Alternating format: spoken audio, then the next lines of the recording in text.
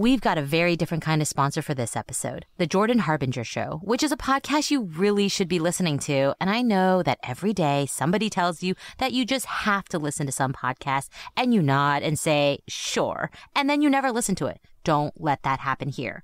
Jordan's show, which Apple named one of its best of 2018, is aimed at making you a better informed, more critical thinker so you can get a sense of how the world actually works and come to your own conclusions about what's happening, even inside your own brain. Each episode is a conversation with a different fascinating guest. And when I say there's something for everyone here, I really mean that. In one episode, Jordan talks to a hostage negotiator from the FBI who offers techniques on how to get people to like and trust you, which sounds useful and disturbing at the same time. This is a show you guys are going to love. If you were listening to our show a couple weeks ago and you heard that excerpt where a lady discussed her experience with the Westboro Baptist Church, and you were intrigued, that is the Jordan Harbinger Show, and that's the kind of interview you guys are going to get. Jordan has a true crime starter pack you're going to love. You should jump into this immediately if you haven't listened to it. We love the Jordan Harbinger Show, and we think you will as well. Search for The Jordan Harbinger Show. That's H-A-R-B as in boy, I-N as in Nancy, G-E-R on Apple Podcast, Spotify, or wherever you listen to podcasts. The Jordan Harbinger Show. You will enjoy it.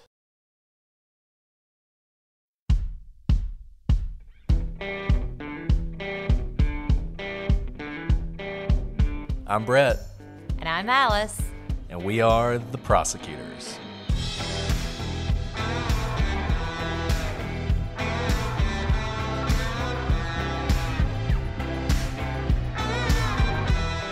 Today on The Prosecutors, we begin our look at the interviews that changed this case.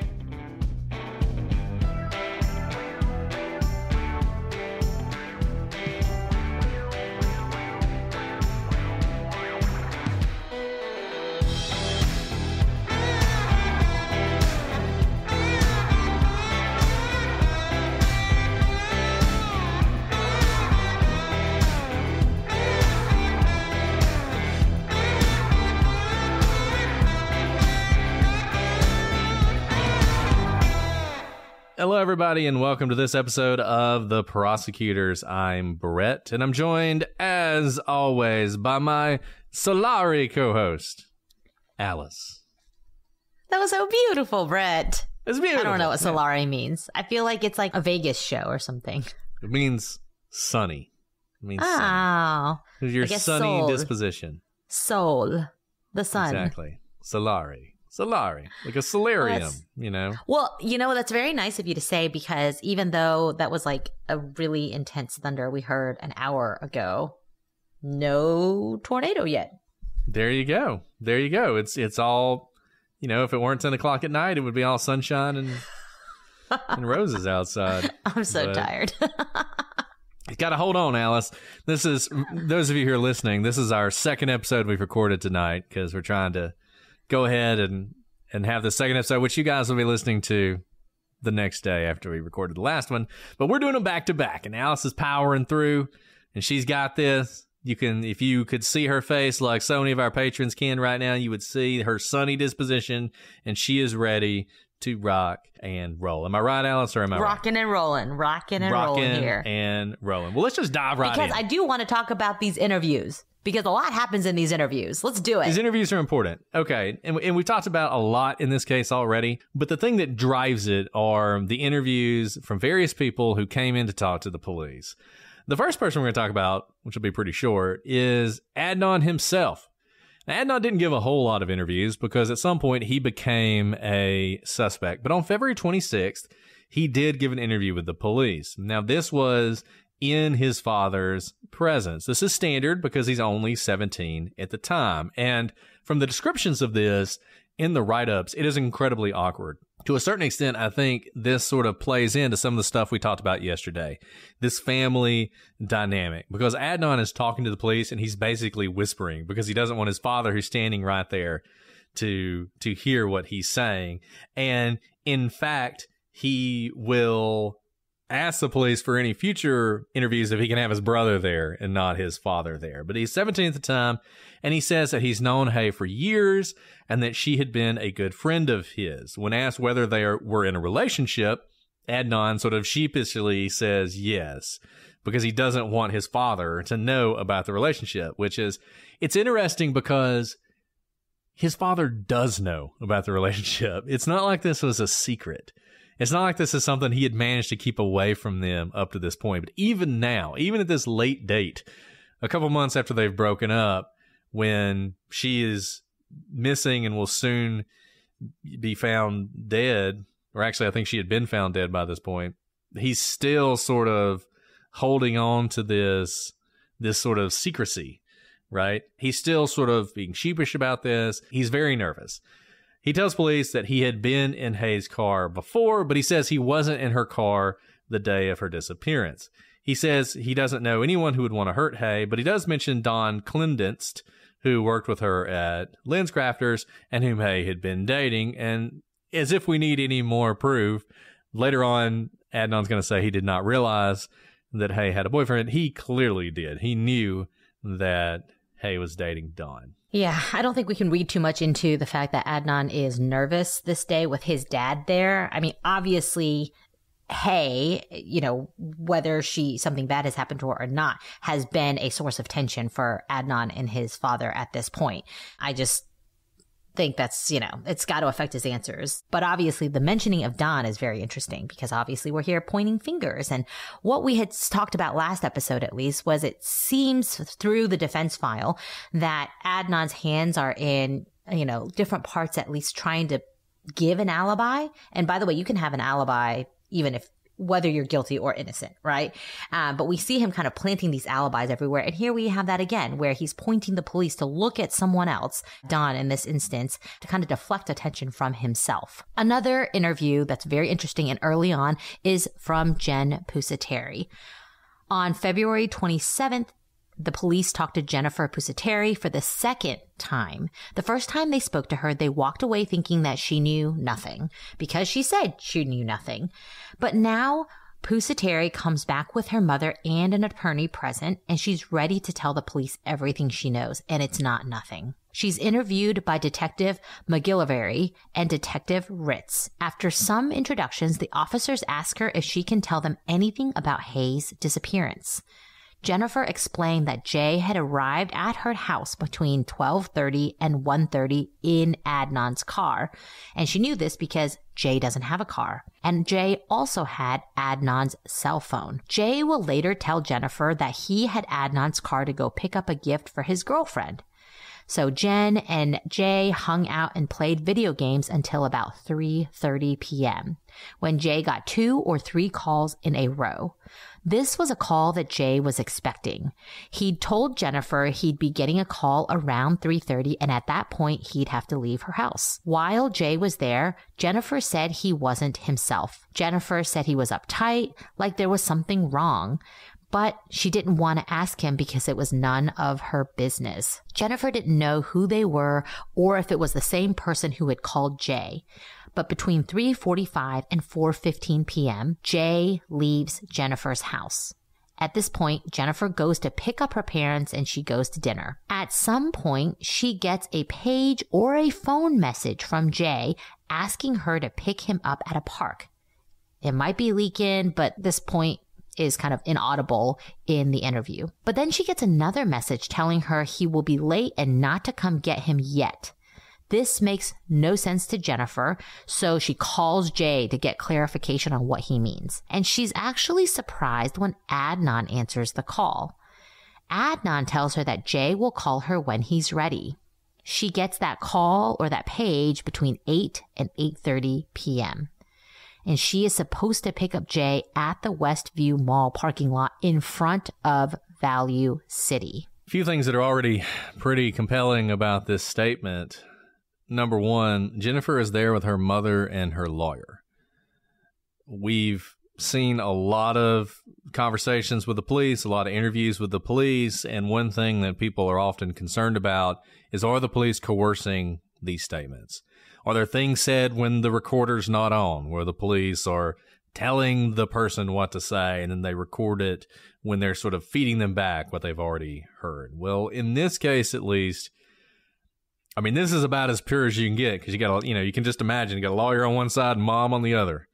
So to the extent the police are going to try and manipulate Jennifer, you don't feel like it's going to go very well. You feel like she's walking in with this story. Wherever she got it from, she's walking in with that story. She's not getting it from the cops. The other thing, her sort of general description of Jay's early part of the day fits, that he shows up with Adnan's car. He shows up with his cell phone. This also fits the cell phone pings that we've seen earlier. He's hanging out playing video games. We're going to go through Jay's statement. He talks about this, going to her house and playing video games. And he's going to get some calls around 3:30. This goes to this whole question of what call is the critical call. And the prosecution's going to put the critical call in the 2 o'clock hour. And we've said several times, we think that's too early. What seems like this initial statement by Jennifer also indicates it's too earlier, that really that call would have happened after 3 o'clock. And if that's true, if that's the critical call, then you go back to Asia McClain's statement and you wonder how much it matters whether she's telling the truth or not. Then you have these pages that are coming into Jennifer where she's saying, he's telling me to pick him up and I'll park. Then he's telling me not to. I'm really confused. She calls him, and who answers?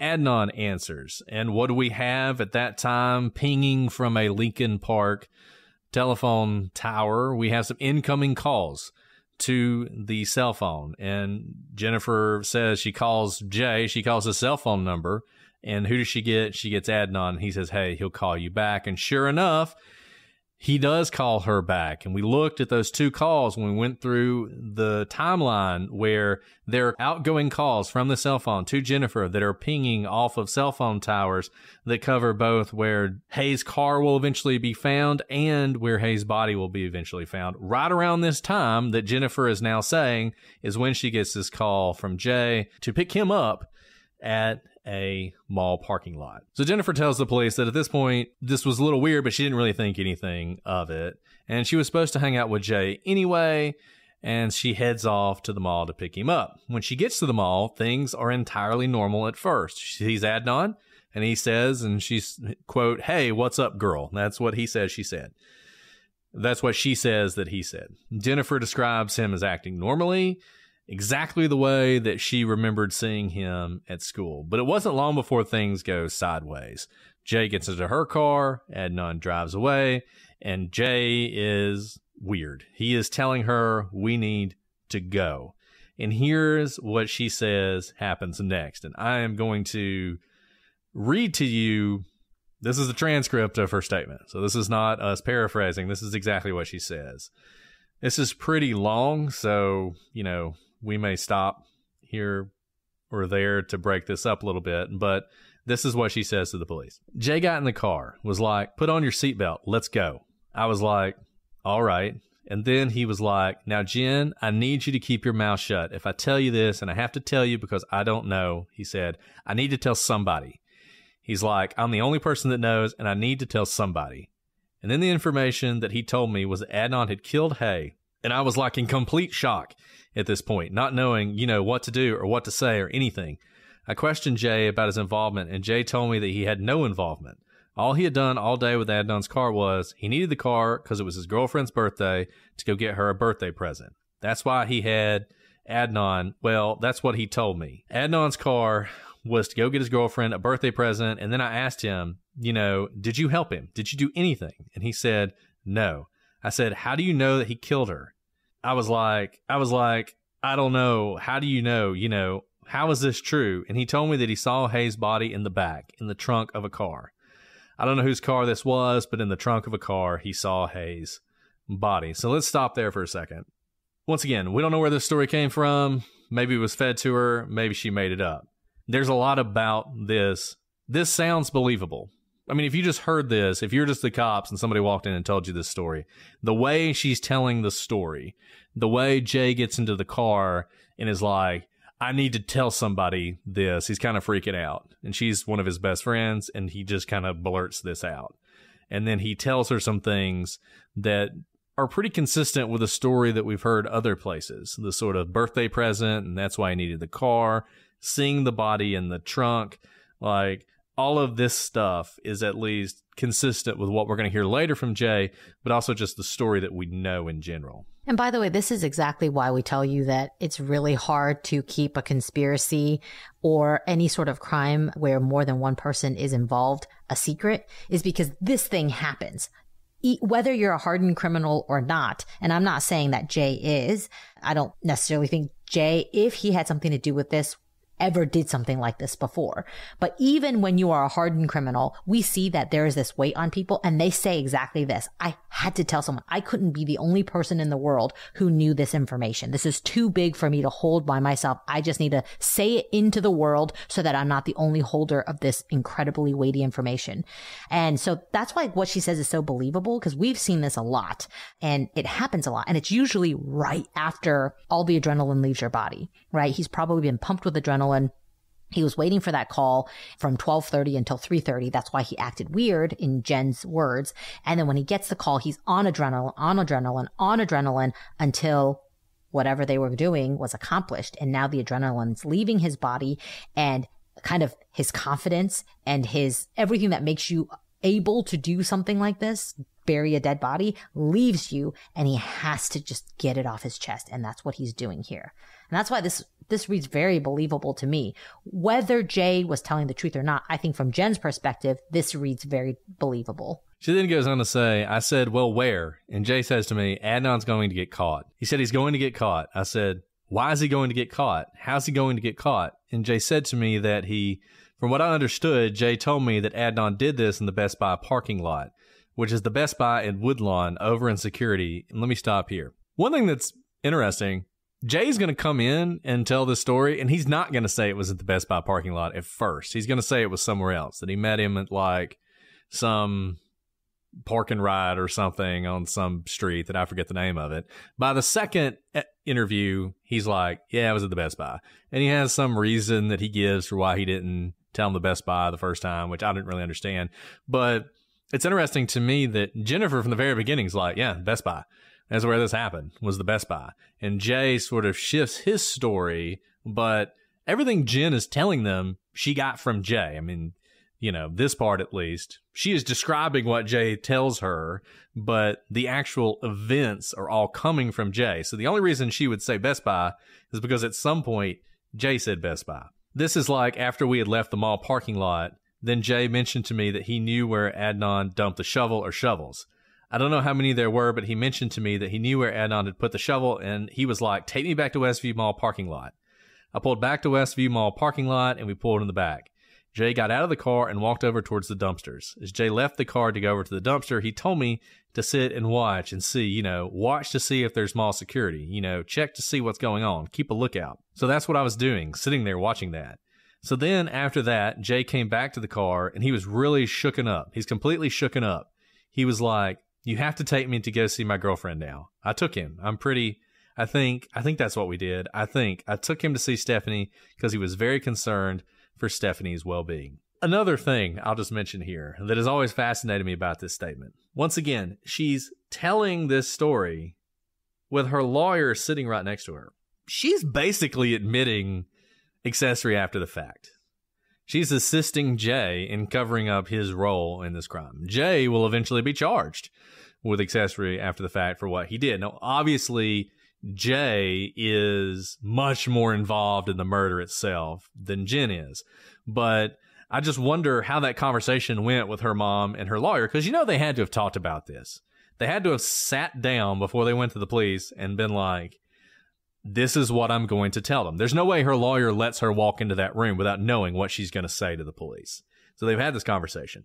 And it's interesting to me that her lawyer wasn't more concerned about her basically just admitting a crime. And how this strikes me, because her mom is also in there with her, is that just like she is describing how Jay acted when he first got in her car saying, I have to tell this to somebody, she probably word vomited to her mom and was like, I need to tell someone something. And her mom was like, this is deep. We need to get a lawyer. And the lawyer got involved, and they probably heard the whole story. And depending on tactic, because we've seen different tactics with different attorneys, but she obviously knows a lot of information secondhand. And for it to be believable, I think you need to know the whole story. So I can imagine the attorney saying like, yeah, this is going to expose you, but like everything you know is secondhand. You need to just be upfront with everything that you have because they don't care about you. They care about Jay or Adnan. I'm just thinking about what their conversation could have been, because otherwise, if she minimizes herself in the beginning, I can see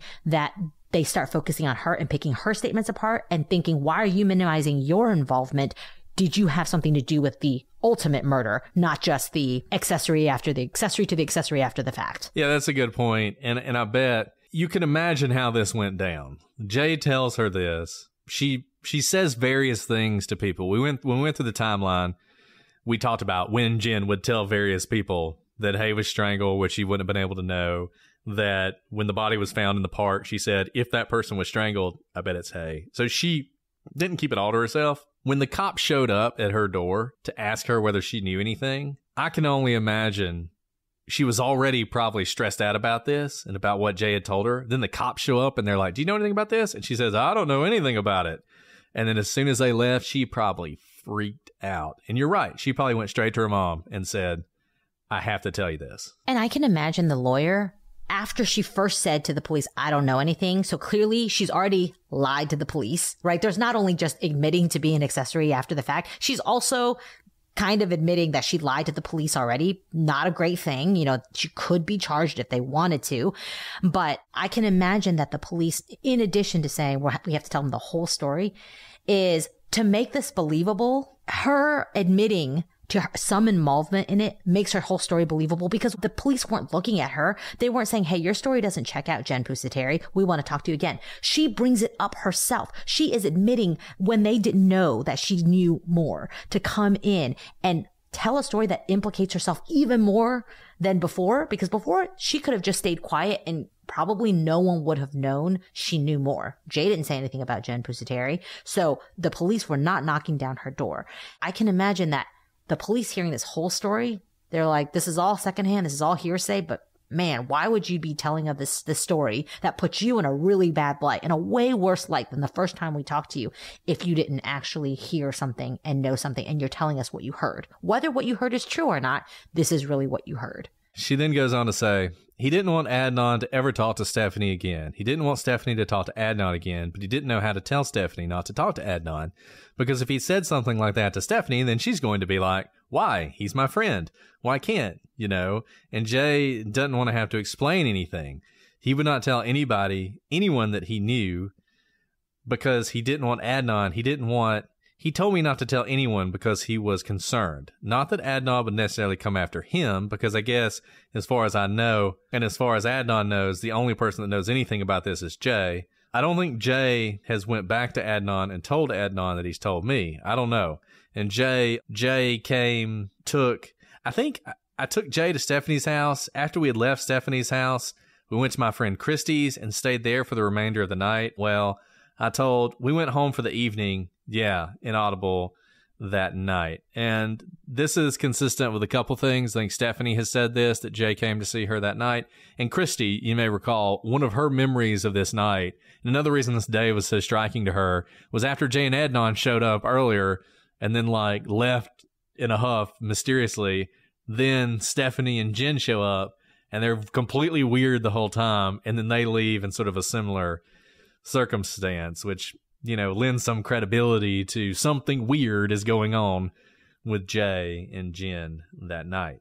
She then goes on to say, I don't know what time I came in that evening. Probably pretty late. I usually come in pretty late, between 12, whatever. And then the next day, I'm not sure what. I'm assuming the next day I would have, the 14th, I would have went to work, do my normal routine again, unless it was a Saturday or Sunday. And then I went and saw Jay later. Sometime the next day on the 14th, I saw Jay and he asked me to take him. I remember it was raining this day. He asked me to take him to F&M parking lot, or F&M. He had to go to F&M. I drove him to the back of F&M. He got out of the car, took his boots and his clothes that he had on the night, and put everything in the dumpster.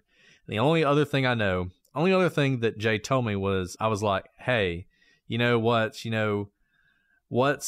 how's this going down? What is going on? He told me that he was talking to Adnan a couple days before any of this happened.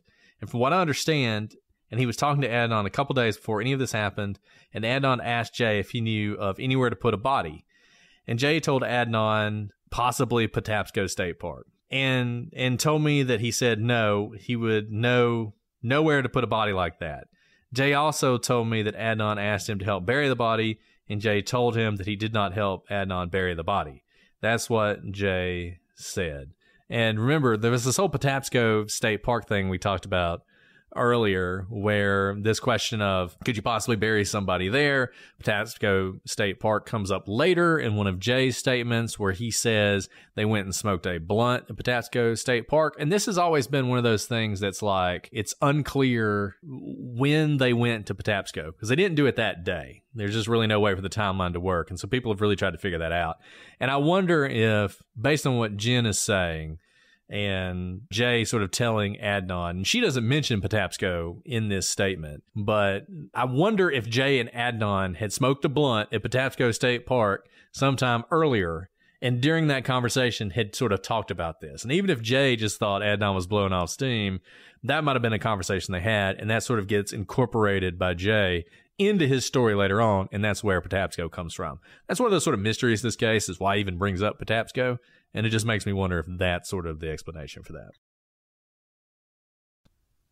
So you guys have heard me talk about my new baby and how I have 3 kids to do laundry for now, which is a lot of laundry. Have you ever wondered why laundry detergent comes in massive plastic jugs? Who wants that? 91% of those inconvenient, awkward, heavy jugs end up in landfills and oceans, harming our planet and marine life. There has to be a better way. And it's not like you can just stop doing laundry. So do what I did. Switch to EarthBreeze. My new EarthBreeze laundry detergent eco sheets look like dryer sheets, but they're not. It's a revolutionary liquidless laundry detergent that dissolves 100% in any wash cycle, hot or cold. No measuring, no mess, and no heavy plastic jugs. Just toss the sheet in. And EarthBreeze has made the whole concept of detergent better. The packaging is lightweight, biodegradable, and plastic-free. And I can tell you, my kids are dirty, and these eco sheets work amazingly. The clothes come out smelling great and are clean. If you guys have been listening to this show, you know that Mrs. Brett is the toughest judge of them all. If she doesn't like something, she lets me know. Well, she loves EarthBreeze, and she loves it for a reason, because not only are you saving space and doing something that's good for the environment, you still get a powerful clean. EarthBreeze is tough on stains, fights odors, and your clothes come out clean every time.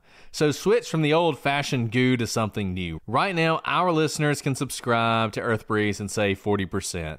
Go to earthbreeze.com/prosecutors to get started. That's earthbreeze.com/prosecutors for 40% off.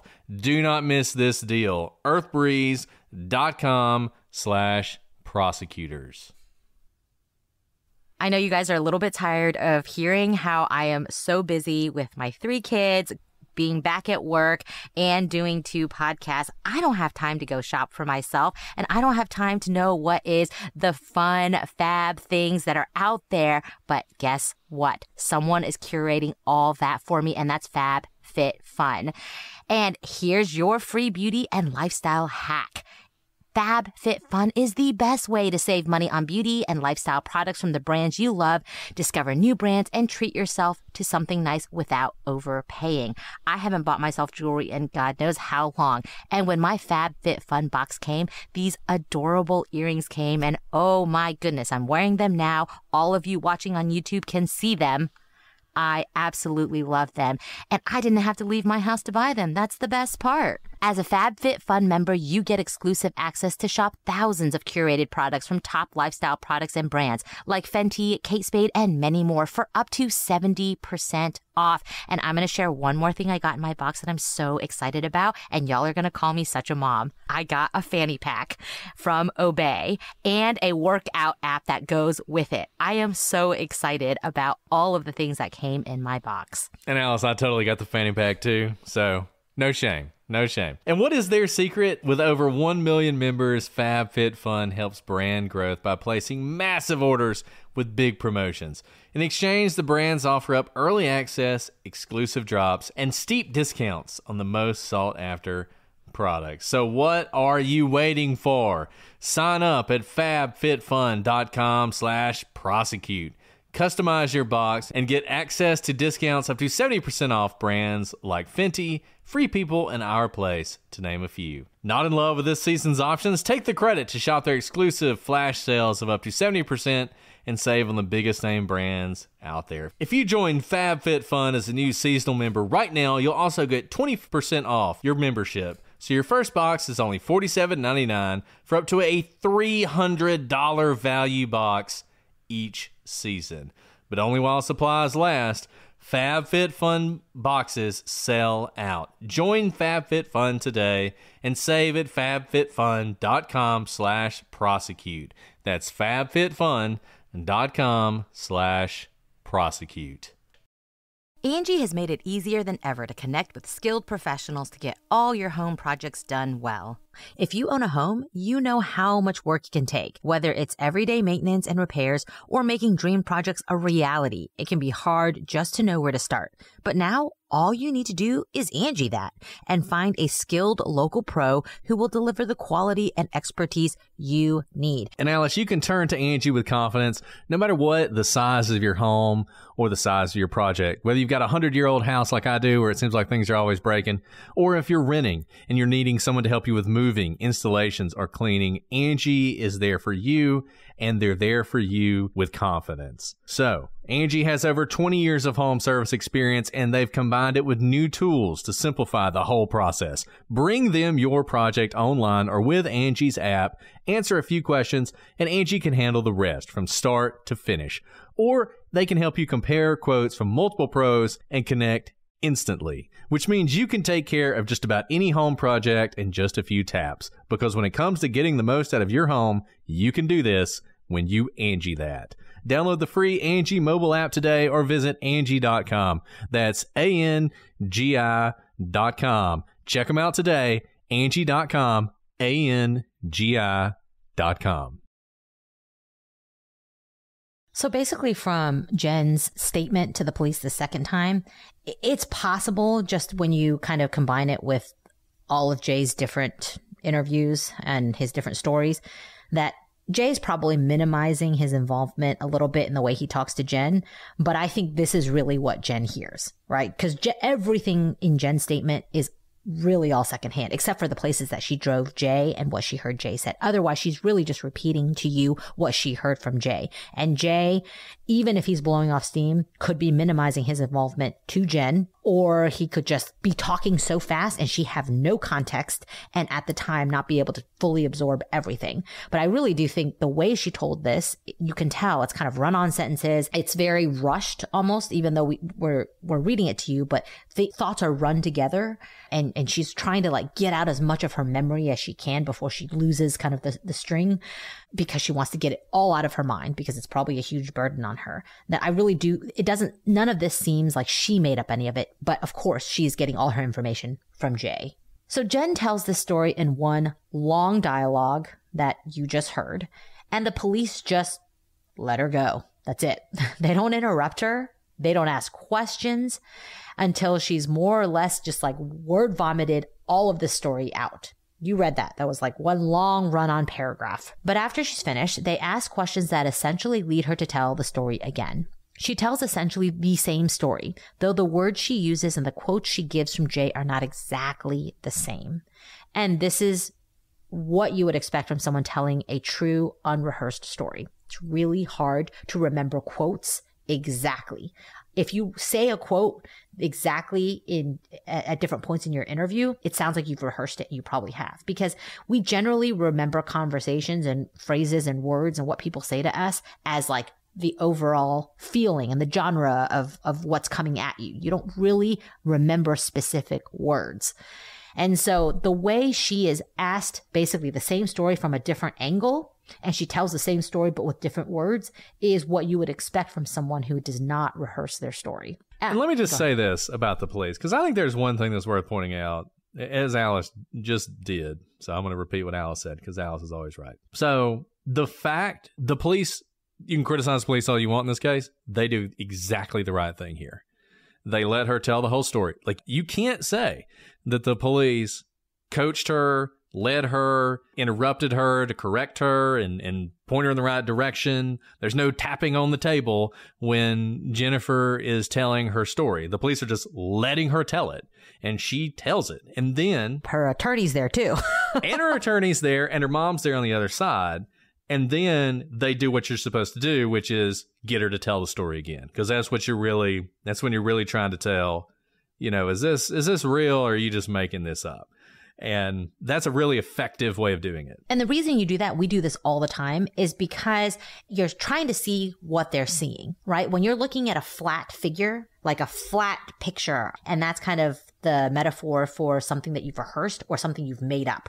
It's one dimensional. There's nothing more to it than what you said. I told you, this is exactly what I said. There's no backstory. There's no additional embellishment because there's nothing more to my made up story. But when you are recalling a memory or an experience, it's 3D. It's 4D, right? There are senses. There's the smell. There's the taste. There's the senses that you can feel with every part of your body. So when you tell the story and you're asked questions about a particular part of that story, you're able to pull in all your senses and basically tell that same part of the story from a different perspective. Think about like if you're watching a movie and instead of like a one lens flat shot, you're seeing it from multiple different camera angles. That's a true memory, is one where you can come from different camera angles because you have all the senses in living through that memory. And that's what the police are doing here. And that's what is effective interrogation, is to ask it in a way that evokes a different sense so that they tell the same story from a different perspective. Because if they can do that, it is a better indicator that this is the truth. So Jennifer asked Jay why Adnan had done this, remember? And he replied that Hay had broke his heart. The police also ask about earlier in the day, and Jennifer relates to what she knows about their day at school, which is rather vague. She says, quote, I know that Adnan went to school sometime during the day, sometime during the morning. I want to say in the morning he went to school or something, because he was supposed to be in school the whole day. So I think that Jay took him to school and stuff. And I also think that Jay took him to maybe some kind of practice. I don't know if Adnan did anything at Woodlawn or not as far as sports goes. But I think that at 8 o'clock when I talked to Jay, I think because he told me the entire story of everything that happened during the day, but I don't remember all of it. I remember that he said that Adnan said that he did it in Best Buy parking lot. He said that he saw Hay's body in the trunk of a car. And he said, I remember him mentioning something about taking Adnan to school. I remember him mentioning something about picking up Adnan from school after practice or before practice or taking him to practice before practice started. He had some kind of practice or something like that. That's all the information that Jay knew about the day that I can remember.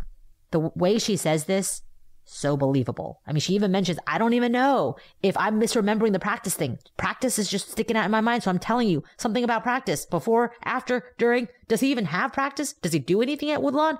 I don't even know. I mean, this is so on point with someone who's trying to remember a story they've been told and not being fed the lines.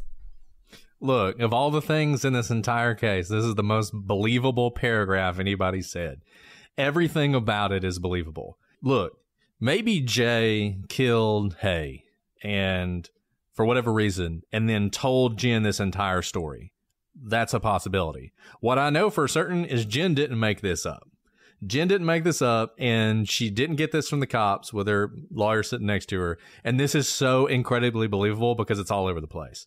Like, the highlight she hits, but she doesn't really, the whole, like, I think he practiced, some sort of practice. I don't know if he played any. Like, you can imagine if you were showing up there to sell a line to the cops, you'd have the sport. Like, you would know what sport you're going to lie about, right? But she doesn't do that. And she, just in this paragraph, she hits all the important things. Jay took him to school. He killed her at the Best Buy. He saw the body in the trunk. He dropped Adnan off at some sort of practice. She doesn't know what. So this is secondhand, and it's hearsay what she's saying, but she's not making this up, and she wasn't fed this by the cops. No. Again, not with her attorney and her mom there. I think that's so important to know, because we hear so many people say the allegations of the police coaching for these different interviews. She was not coached, not with two people present there. One being her mother, who probably was the one who said we need to call an attorney, and then her attorney as well, who is, obviously barred and able to see the things that we cannot see because we're reading the transcript. So Jenn tells this very long-winded story, and the police ask a great question. They said, how can Jenn remember the date that all of this happened? And she explains that it was the only day Adnan had ever called her. Police had earlier asked her why Adnan called her on the 13th. So it's not so much that she remembers the 13th, she remembers the day that Adnan called her. And we know from cell phone records that it's the 13th. Yeah. And then, in another sort of twist on this that I think makes her even more believable, Jennifer is surprised. She herself expresses surprise that Jay would help Adnan. And this is one of those things, when you think about this case, one of the questions that everybody asks is, why would Jay even do this? Why would he even be involved in this? And Jenn doesn't really have a very good answer for that when the cops ask her. She says, I don't think that Jay would lie to me, first of all. So she thinks Jay's telling her the truth. And I don't know, unless Adnan paid Jay a good sum of money, I really don't see Jay helping him, which is so funny because she's basically saying, well, I don't think he's lying, but I don't really know why he would do this, and maybe he paid him some money, which he didn't. I mean, we know that, but it's just such once again, the kind of statement from somebody that makes everything else they say more believable. Because of the way she puts it. And remember, while she doesn't know Adnan that well, so she doesn't really care, and maybe she, you can say she's making something up because she hates Adnan and wants him to get in trouble. Maybe. But we do know she's good friends with Jay. And this whole statement is bad for Adnan, but it's also really, really bad for Jay. And so why would she make something up that hurts her friend a ton? Of everyone we've talked about so far, she is just incredibly believable to me. She may have been lied to, but she is believable in what she's saying. I don't think she made up any part of this statement. And it reminds me, we talked about when we did Murder in Alliance, and there was just one statement from one random person that happened at a time that could not have happened if the person who'd been convicted was innocent. And it reminds me of that. It's like Jennifer is just, there's really no reason for her to be making this up, like you said. You almost have to construct some sort of strange thing where either she and Jay did it together, and this is like some really convoluted, complicated way of blaming Adnan, or Jay did it and is blaming Adnan, and she is just sort of the conduit for it. Because, as you said, just everything she says, I don't know if what she's saying is true, but she isn't making it up. So it may be that the things she is being told by Jay are all lies, but she believes it, and she is telling what she was actually told to the police. Jenn describes the relationship between Jay and Adnan as casual. They know each other through high school and through Jay's girlfriend, Stephanie. Jennifer explains that they don't hang out that much because she sees Jay every day and she doesn't see Adnan, so she knows he's not with Jay a lot. She describes her relationship with Jay as extremely close, brother and sister-like, and that she trusts him with her life. Now, the police are surprised by this. They don't understand Jennifer's description of the relationship between Adnan and Jay. As one detective says, why would Adnan go to a casual acquaintance like Jay and say, I just killed a girl. I want you to help me bury her. Jennifer speculates that Adnan knew Jay was a loyal person he could trust. Adnan was obviously much closer to Stephanie, and Jennifer thought that he could have led Jay to believe that the closeness between Jay and Stephanie could have led him to believe that Jay would help him because he's so close to Stephanie. The police asked Jennifer whether she had considered going to the police earlier. She said that she'd heard from a friend that the police believed the man who found the body might be a suspect. That's Alonzo Sellers. Jennifer said that at that point she goes to Jay and both of them were concerned. And Jay said, we can't let the wrong person go down for this. At the time, they didn't take any action, but the whole thing had weighed on Jennifer. The police also asked Jennifer about Hayes' car. They tell her, we can't find the car despite a lot of looking. Jennifer, unfortunately, doesn't have a whole lot of information on that. And look, I mean, there's a lot going on here. Jennifer's story, and I think Alice and I have said this a couple times, it is powerful, and it is hard to overcome if you think neither Jay nor Adnan are involved in this crime. If you think this is some sort of third person, Jen's story is hard to get around. And the people attack it because it does contradict itself at times. Jenn, she doesn't seem to know everything that she should. Her times aren't great. She's kind of all over the place with times. All the reasons you would expect, but that's actually why, frankly, that I find it to be so powerful. As we've said several times, her not knowing everything and not having the perfect statement actually makes it seem more like a real story from a real teenager, one that she would tell, not one that the police would concoct or that her and Jay would have made up before she goes in. It has surprising things in it, like the fact that Adnan and Jay aren't close. Jenn knows that Jay took Adnan to some sort of practice, but she has no idea what kind of practice it is. Those are the kind of things that just make you think, man, this feels like a real story. And Jenn doesn't know where the car is. If this is the police trying to like set her up and get her to move this case forward where they're going to, they're going to frame Adnan or they're going to frame Jay, either way, and they're going to give somebody the car, why didn't they give it to Jenn? But apparently she doesn't know where the car is, and if the police know, they don't tell her. And why would she lie? What is her motive? If she's lying, what would be her motive to do that? Now, she has no firsthand knowledge. All she has is what Jay told her. But it seems like Jay definitely told Jenn this story, even if it was just to cover up his own responsibility for the crime. One thing I'd like to note, though, so obviously the truthfulness of what Jenn is saying depends on whether Jay was telling her the truth.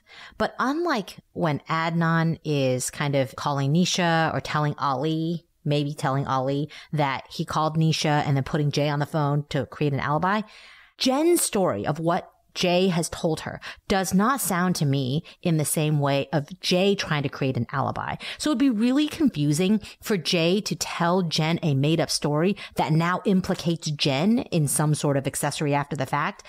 And when no one is yet looking at Jay as the suspect, right? It'd be weird to kind of write or create a story that gives you some sort of criminal liability, that's just a little bit less than murder, when no one was looking at you at the time, and then to kind of pull in one of your close friends, so if he's not close to Adnan, it does seem like he's close to Jenn, close enough that they hang out on a regular basis, that he's the person that she is the person he would confess something to, and she seems to know him very well. So to pull in your friend as well, who truly had nothing to do with this entire, fiasco, seems very strange. So I do note that if he's trying to create an alibi, he doesn't tell her, like, make sure you tell other people. In fact, he's saying, don't tell anybody else. Like, I just have to get this off my chest. He's not telling her this in a public place. He's not telling her to tell other people.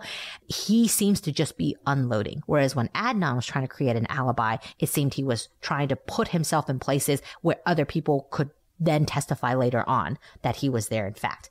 All of this happens after the fact, seeming more like the word vomit out of an emotional response rather than creating an alibi at the same time or ahead of time. No, I think that's right, Alice. And this is going to be a little bit of a short episode today because this is your second episode this week. But next week, we're going to move on to Jay, and we're going to talk about Jay's statements that he made. We're going to go through them, show how they contradict each other at certain points, talk about some of that, see what shakes out of it. But to me, the Jay statements are interesting. The Jenn statements where it's at. Because the fact, I can't, as someone who with Alice has sat in a lot of rooms talking to a lot of witnesses with a lot of lawyers, I just can't get past the fact the lawyer is sitting right there. That is not there's a reason in every cop show that they're disappointed where someone invokes their right to counsel. And it's not because the lawyer's going to come there and tell them, why don't you just tell them everything? That's not what normally happens. So the fact that they show up with the lawyer and tell the story, to me, it's a really powerful moment in this case. And I feel like it's something that gets a little lost in Jay's, his statements. And maybe we're going to commit that same sin next week, but we're going to talk about those statements as well. Note one thing, whether he said it truthfully or not, for the first time, I kind of got a gut punch about Jay.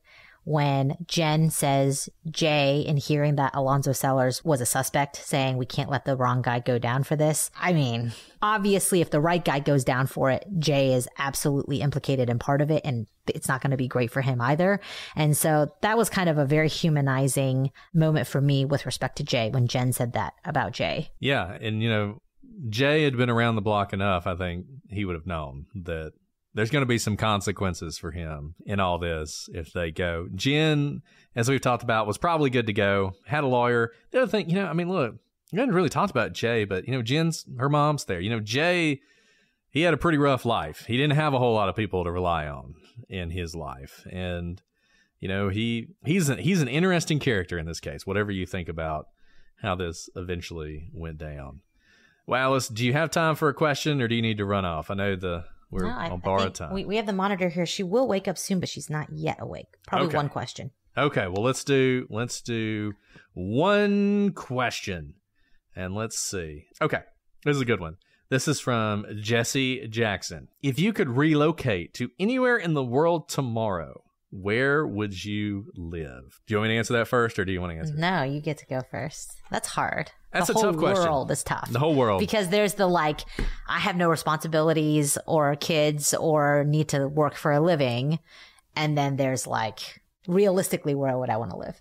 So I'm going to say in the United States. I'm going to break this into two questions. If I could live anywhere in the world and I'm rich and therefore, can jump on a private jet and fly anywhere I want to go, I would live in Boston in a heartbeat. I love Boston. My heart is in Boston. Really? You like the cold like that? I love the cold. I love Boston winters. I love everything about Boston except for the fact it is so far from Alabama. That is the one problem with Boston. It might as well be on the moon. It's so far away. But if you're giving me a jet I can jump on up in Manchester or at Logan and just fly wherever I want to go, Boston's my favorite city in the United States, and it's not even close. So that's the United States. In the world, and I'm once again fabulously wealthy. I'm assuming fabulous wealth here. Tokyo. I love Tokyo. Tokyo. I did not see that coming. I thought you were going to say Ireland or Scotland or something. I love Ireland and Scotland. I know. I know you do. But I love Tokyo so much. It's just the greatest city in the world. Okay, so truly in the entire world, and we've talked about this before, my parents are immigrants. I would probably still want to live here in the United States because I have cousins who live on 4 continents, and I get to visit them a good bit, and they're really interesting places. But I think ultimately to live, I really am so happy to be here. And part of that might just be because I've been able to experience so much of the world that they're great places to visit. And I see my extended family's life in those different countries, but I'm happy here. With that said, I do love the seasons. You're right, but I can't venture so far up to Boston because that is really cold. But where I went to college in the Blue Ridge Mountains is in the middle of nowhere with a town of 8,000 people. It is just so idyllic. It was beautiful. When I lived on the East Coast, I would go back there all the time and just we would go to a cabin in the middle of nowhere and hike the Blue Ridge Mountains. It smelled like pure, beautiful air. But I think really, really, really where I want to be is where my friends are.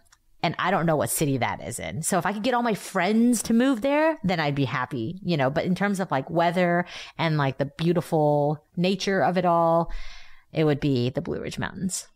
It's wonderful. Kristen in the chat asked if I would be a Celtics fan. I am a Celtics fan. I don't know what you're talking about. I'm a fan of all Boston sports. I'm a Bruins fan. I'm a Celtics fan. I'm a Revolution fan. The Patriots, the Red Sox. Oh my all gosh. Of it. Well, we had just enough time for one question. Look at her letting us do 2 episodes. There you go. Well, we'll wrap it up now so Alice can get to her baby. You guys know how to get in touch with us. I'm not going to repeat it now. We'll be back next week with Jay. But until then, I'm Brett. And I'm Alice. And we are the prosecutors. The prosecutors. The prosecutors. The prosecutors. The prosecutors. The prosecutor.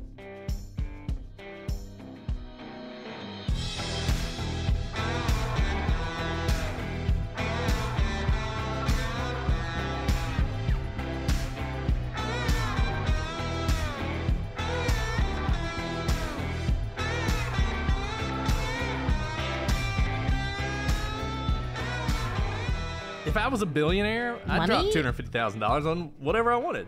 To go to the miniature elephant. Oh. Who cares? That's like a drop in the bucket. That's nothing. But of all the things you could, because it's $250,000. You're a billionaire. No, it's not. Not for you. If you're a billionaire, money is not finite. You could never spend that money in your entire life. I would tip someone $250,000 Fine. at Tip a them restaurant before I would and then get into that spend submarine. $250,000 to get on the submarine. I'd be like, I am the nicest person ever. I've changed this person's life. I'm going to tip you $250,000 and nobody tip dies. everyone you saw $250,000 and still go on the submarine. It wouldn't matter. It's like... Okay, anyways.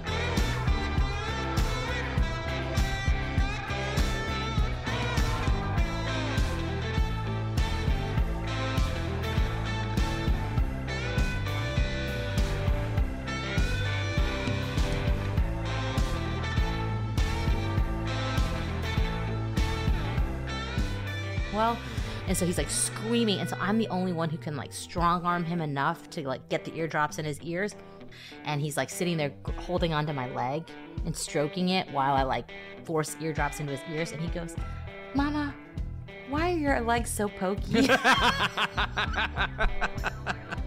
I was like, enter prosecutor's ad about razors. Oh man. Yeah.